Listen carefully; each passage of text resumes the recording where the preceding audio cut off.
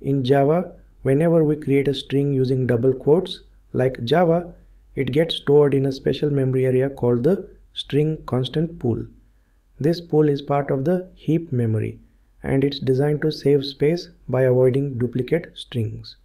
So if you create the same string literal again, like another Java, Java will not create a new object. Instead, it will simply reuse the existing one from the pool. Let's understand the string constant pool step by step with diagrams.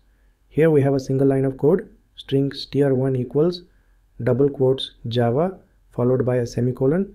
Java stores this Java string inside the constant pool. That's the red box you see inside the larger heap memory block. The variable str1 points directly to that string inside the pool. So far we have one variable, one string object, and everything looks clean. Now let's move to the second step. We add one more line. String str2 equals double quotes Java followed by a semicolon. Now the JVM first checks that the literal Java in the string constant pool.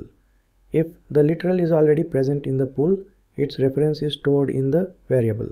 Since Java already exists in the pool, Java doesn't create a new object. Instead, str2 points to the same string as str1. So now both str1 and str2 are pointing to the same object in memory. That's why when we compare them using double equals, we'll get true. Because they both refer to the same location, here's where things get interesting. Now we write string str3 equals new string and pass Java inside it.